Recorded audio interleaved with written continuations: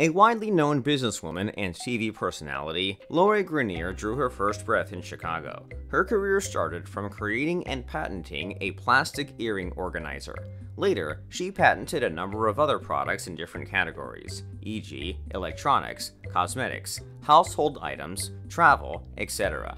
Such business brought a lot of money, and so, she made a decision to develop it even more and made her products appear in different retail stores, such as Bed Bath & Beyond and others. In addition to that, she began pursuing her path on TV and in 2000 launched a long-running show called Clever and Unique Creations. Furthermore, in 2012 she became an investor of a reality television show Shark Tank.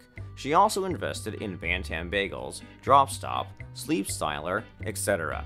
Finally, she wrote and published a book describing her entrepreneurial experience and adventures.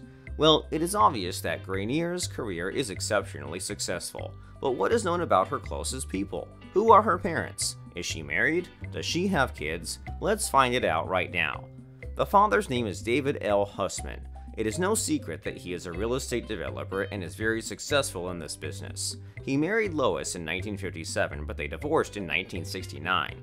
In this marriage, he had 2 daughters. From another relationship, he also has a son, Michael. The mother, Lois A. Husman, was a very successful psychologist by profession with private practice in Chicago. She died in 2008. Lori has 2 siblings. Her sister Mindy is married to John Abraham. Nothing more is known about her. Michael Husman is Lori's half-brother from the father's side. He is also involved in the real estate business. Coming closer to Lori's relationship status, she has been happily married to Jan Greiner since 2010. The 2 lovebirds met back in 1996 and after 14 years of being together, tied the knot officially.